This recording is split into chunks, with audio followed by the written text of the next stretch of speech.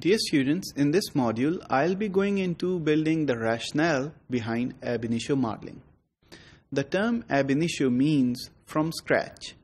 So if you have a protein sequence that you want to predict the structure of, you don't have a protein database at your disposal and you have to predict its structure from scratch.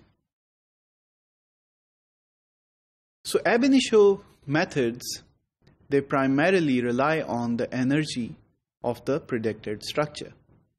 So they use the overall energy that is contained within a structure and then try to minimize it. So if you have a sequence, you can predict multiple structures that can be formed from this sequence, and from the resulting structures, you have to select the one with the lowest energy.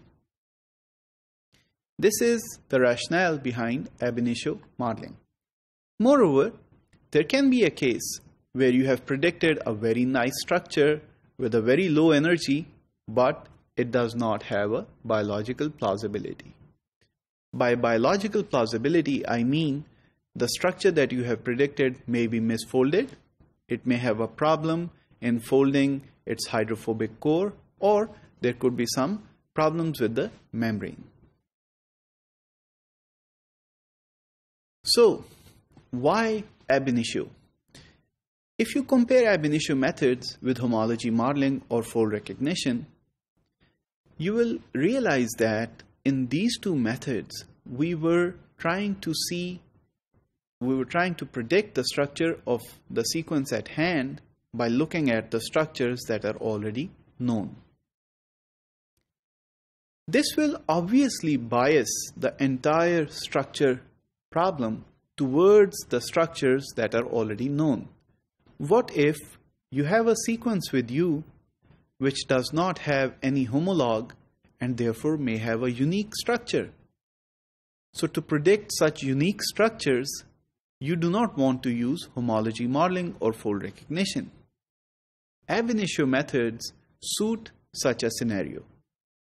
The novel structures that continue to be reported every day can be easily computed by using ab initio modeling. Okay, if you were using homology modeling or fold recognition, you could never predict a structure that is very different from the structure in the PDB. So all of your search for structures will be biased, and therefore the novelty in the structure prediction will be finished. Ab initio methods help restore the physical and chemical novelty that may exist within a structure, thereby creating novel structures.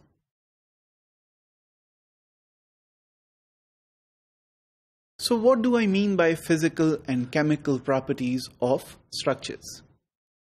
So in case of homology modeling, we are not considering the different bonds that are created between the amino acids.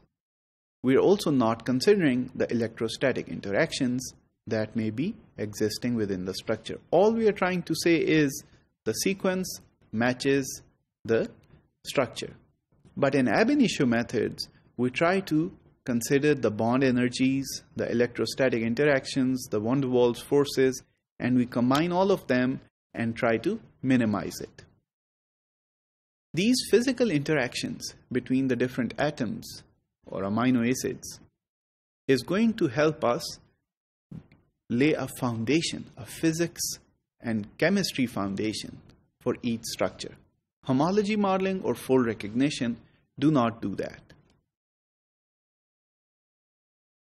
So in conclusion, the ab initio methods, they rely on physics and chemistry of various atoms and amino acids and then predict the structure. In case of homology modeling, this is not so. So in both the cases, that is ab initio versus homology modeling or fold recognition, there are some advantages and disadvantages, and we need to carefully weigh which strategy we want to use for a specific sequence.